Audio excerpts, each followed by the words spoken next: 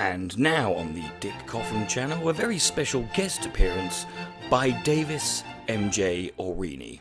Greetings everybody, my name is Davis, and in this video I'm going to explain to you why Minecraft is a game for all truly woke, red-pilled, alt-right alpha males out there. Like me. Minecraft was created by a guy called Notch.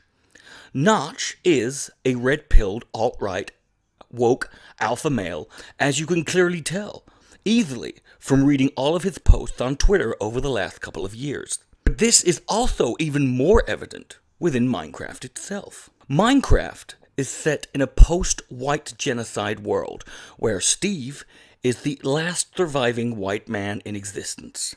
As a result of there being no white people in the world, it has regressed into a much more primitive place, with no technology or first world medicine or Christianity or even any electricity. The objective of the game is to use your superior intelligence and innovation to set up and build Steve his own ethno-state, where he is protected from these subhuman savages surrounding him.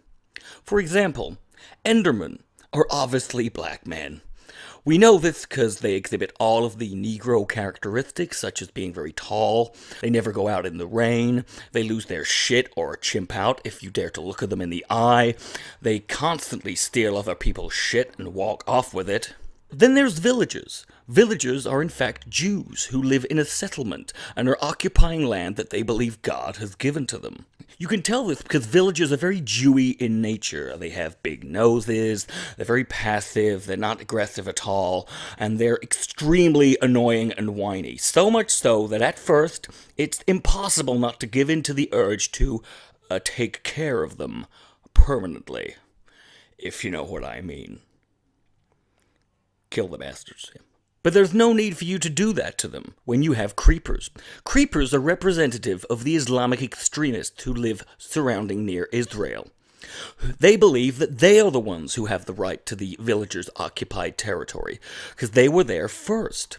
And they hate the villagers so much that they've resorted to becoming suicide bombers. Like any woke white man, Steve despises the villagers, but because they control and own a lot of useful and necessary resources and wealth, it's in his interest to protect them by building an iron dome, I mean golem, who will destroy anything that comes near the settlement regardless of the threat or lack thereof. Oh, and obviously witches are all feminists, and in Minecraft you can deal with them in the only effective way we know how, by punching them in their evil whore faces. And they can't even have you arrested or falsely accused of rape. And you may be asking me, Davis, what is your point? Well, let's face it, guys. With the extremely rapid decline of the West becoming almost irreversible at this stage, as it spirals into the degeneracy of multiculturalism, race mixing, and gender equality, it's very unlikely that we will ever achieve our goals anywhere except on a Minecraft server.